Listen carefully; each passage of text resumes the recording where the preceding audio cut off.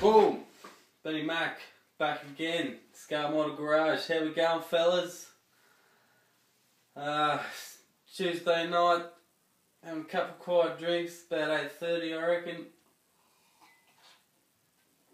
Got a few messages this morning from my mate up in Alaska, qadanno. He was talking about the GTX kit he sent me. Apparently he's got one exactly the same. So he came up with the idea of what I thought it was both doing the same kit at the same time.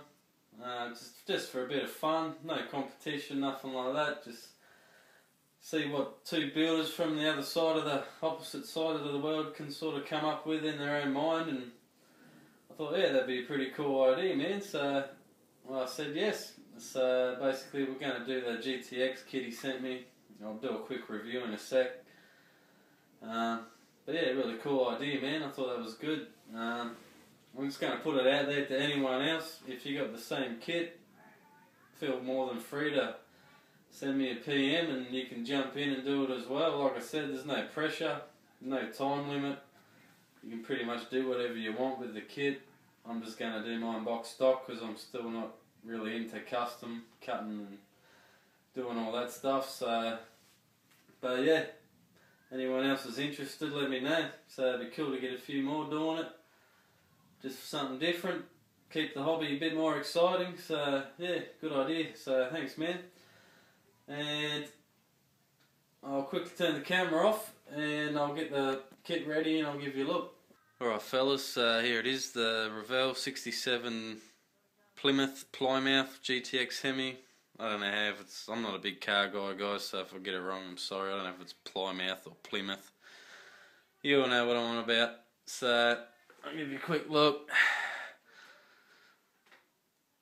Where does it say? It's made in 1994.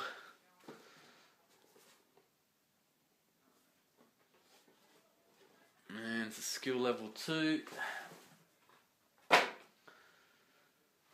Man, it's really cool, eh? It's been moulded in like a metallic light blue colour. But yeah, it's got some pretty cool lines. And a bag of chrome. You've got the front and back bumpers, front grille, rocket covers, and then your clear and the decals. I might be using my own decals, I think they look a bit yellowed. I heard a tip you can put them out in the sun and the sun will bleach them back to white, so I might give that a go.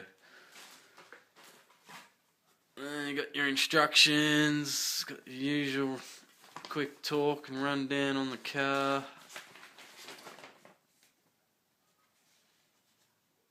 You got your engine, your body assembly,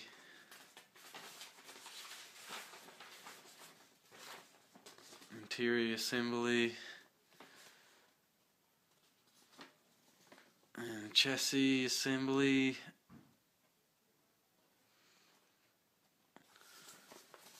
Don't mind the Revell kits, they're normally pretty good and well detailed in the instructions. So yeah, that looks pretty good. It's got about 8 steps.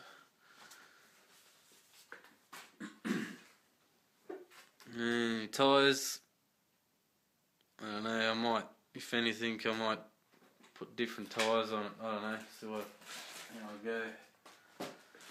Alright, everything else is moulded in the same blue. So you got your interior, your seats, your front dash, radiator, steering wheel, looks like a couple of bits of suspension. And the rear chassis, man, looks like it's got a fair bit of detail. And that's one thing I love about Revell, they don't normally have much flashing. And then you got the suspension, fan for the radiator, a few other bits and pieces, the pedals.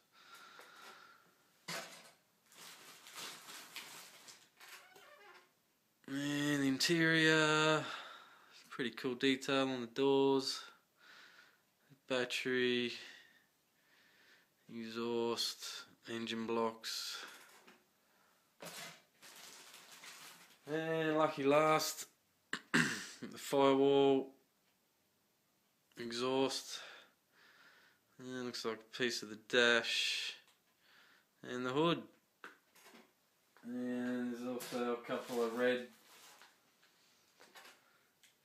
tail lights, I guess they must be. So that's about it, fellas. Looks like a pretty sweet little kit. I don't know, I've got no idea what I'm going to do with it.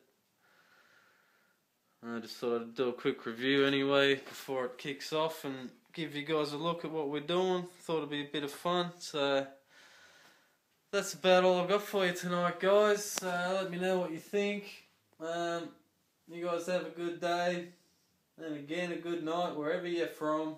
It's Benny Mac from out of here.